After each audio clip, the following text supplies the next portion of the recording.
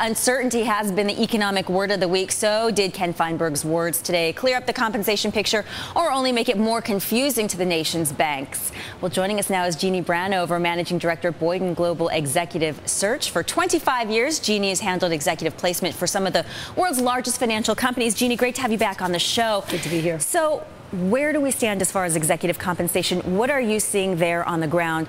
Do today's comments from Mr. Feinberg, first question here, clear or muddy the waters as far as what banks should pay their employees? I think it actually clears it.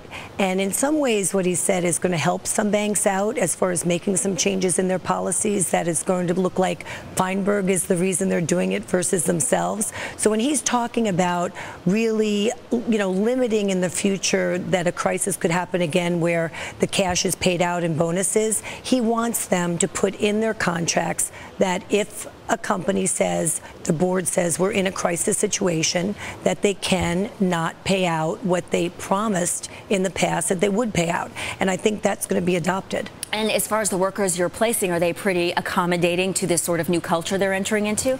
Are they accommodating? I think people realize that there's going to be a lot of change around compensation, which has already happened in the last year more than ever before. And are people happy about it? I think they're concerned that there's going to be so much change that can they afford to live if there aren't additional monies in the future. So that's why base salaries have gone up at this point. And, we've been talking about this for months already. So how is it all kind of unfolded from here? I mean, are you seeing more traffic, more changeover in positions and companies hiring than before still?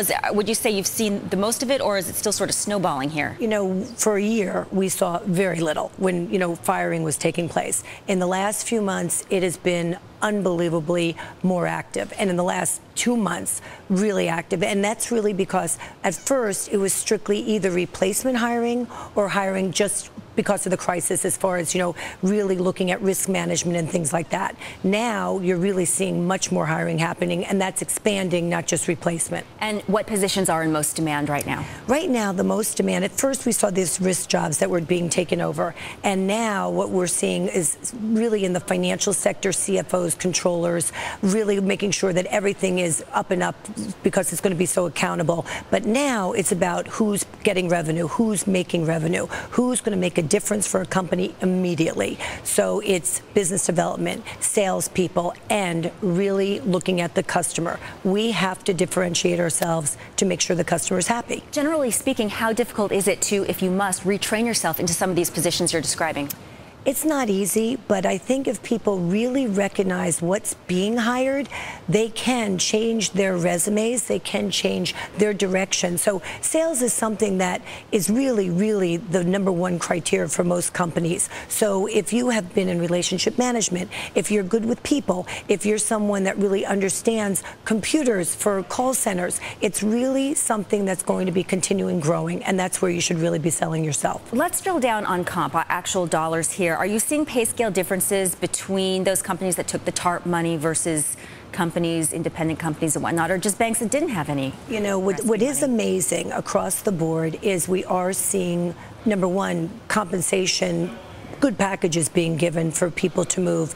But what we're seeing is across the board, whether TARP or not TARP, big, good offers are being made for fabulous people. So for human capital that are incredibly talented, they're still getting big offers, they're making moves, they're getting guarantees, and they are getting what they need to get to make the move. So this 9.5% unemployment picture across the United States does not seem to be applicable, you're shaking your head, to your industry. It was. I mean, it was terrible in our industry a year ago. In the last couple of months, not only are people being rehired, but the really top people are employed, and they're moving companies, and they're employed while they're moving companies. So we're really seeing a war for talent be really big again. All right, Jeanne Branthover, thank you so much. Jeanne runs Boyden Global Executive Search. Again, grateful for your time. Have a terrific weekend.